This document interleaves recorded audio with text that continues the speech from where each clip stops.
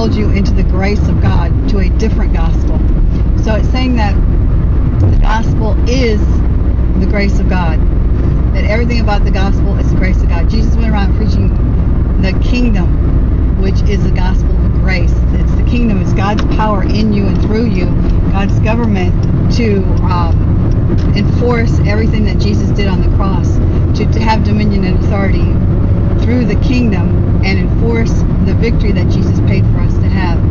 And the gospel of grace, the part of gospel of grace is that we didn't earn it. We didn't earn the kingdom by doing right things, right behavior, by being good enough, by obeying rules and laws,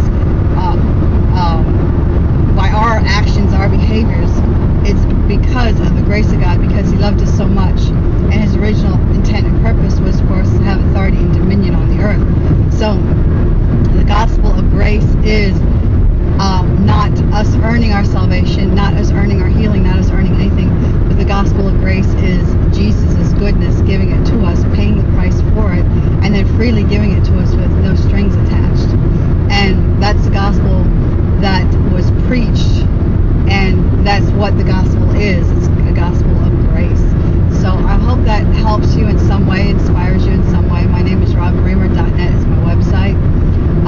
Comment. I'd love to hear from you. I'd love to hear some comments if you're learning anything, if you want me to teach on any subject, if you don't like my teaching, if you don't agree with me, go to my my blog site, RobinRaymer.net, comment, pick up the outline that's there, check out my free materials and supplies, and I have some books being published, 4 books being published in September and